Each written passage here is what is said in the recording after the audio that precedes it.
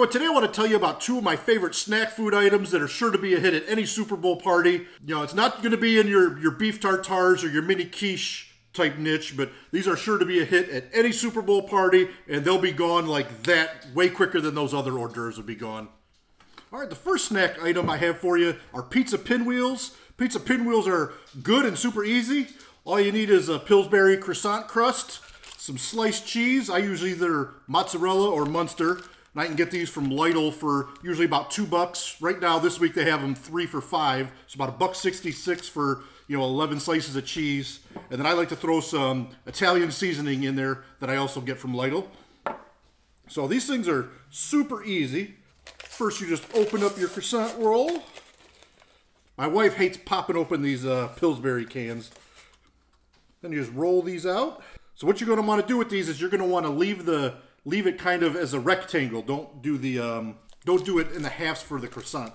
So as you can see, you get kind of 4 of the rectangle things. Then you want to get your cheese and throw that in there. So I'm going to do one of these with single cheese and one of these with double cheese, just so you can kind of get an idea of which one would be better for you.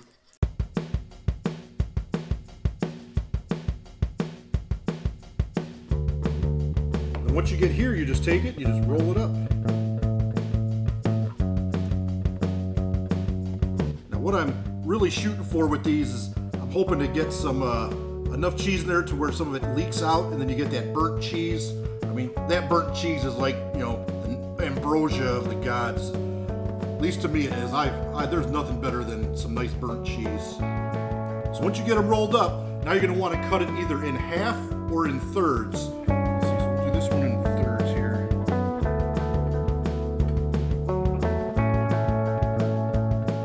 We'll do all of them in the thirds. Thirds looks like the right. Pinwheels are done. They definitely stay more in place if you just use one slice of cheese rather than using more slices of cheese. But putting more cheese in there gives you all that good ooey gooey cheese. These ones you don't get too much of that burnt cheese, but put extra slices in there and then you get all that goodness. So after experimenting with kind of the one slice of cheese over the whole thing, or putting a couple extra to get that extra cheesiness, I think I would stick with the one slice over the whole croissant because it does kind of come out a little bit nicer looking. That is a better looking hors d'oeuvre rather than the ones with the extra cheese. They have that cheese runoff. So I think those are great if you're making them at home because, like I said, that burnt cheese is Tony's ambrosia right there. I'll make these, for myself, but I think if I was doing a Super Bowl party, stick to the one slice of cheese. These things are always a hit, Who doesn't love Pillsbury crescent roll and then cheese? But definitely a winner at any Super Bowl party. The second homemade cheese bread option I have for you uses a dough from the Dollar Tree. So it's an ultra thin pizza crust you can get for $1.25 from your local Dollar Tree. Thanks for the recommendation, Brian. Appreciate it. What we do with this just makes it super easy. You just use this dough and put some cheese on there, and then we're going to cook it up. So you can kind of see it's an ultra thin dough. Looks like it was rolled with the perforated. Sprinkle a little bit of Italian seasoning on there, and then cheese and cook it up. I'm using an Italian cheese blend from Lidl. We're going to do it the way that cheese bread should be. Put the whole bag on here. Make sure it's nice and cheesy. If you want to, you can use this dough to make a pizza or whatever you want, but since we're going for appetizers, we're just going for a cheese bread on this. Now we're just going to take this and throw it in our oven at 425 to cook it up. All right, cheese bread is done. Put it on broiler for about 2 minutes. Cooked it for about 8 minutes and put it on the broiler. Transfer it to our all you need is loving pizza.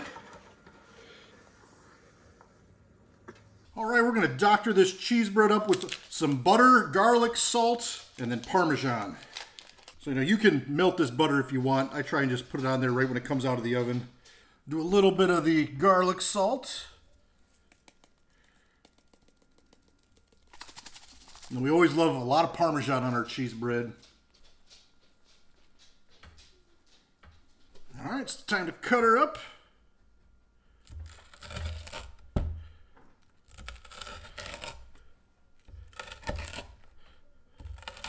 You can hear how crunchy it is.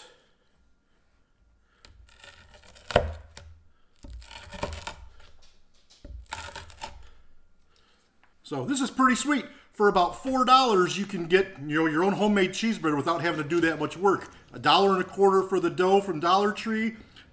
Bag of cheese is about $2, and then all the Parmesan and seasoning and stuff probably about 75 cents. So about $4 for this, and good cheesy cheese bread. If you like a thin and crispy dough, that Dollar Tree dough is definitely a great one to get for $1.25. What are your favorite snacks that you're making for the Super Bowl? Please let me know in the comments down below. I'm always looking for, new pizza-based snack items and ideas. So anything you got, hit me up. I'd love to hear it. Thank you everybody for watching. Please like, subscribe. Have a great day.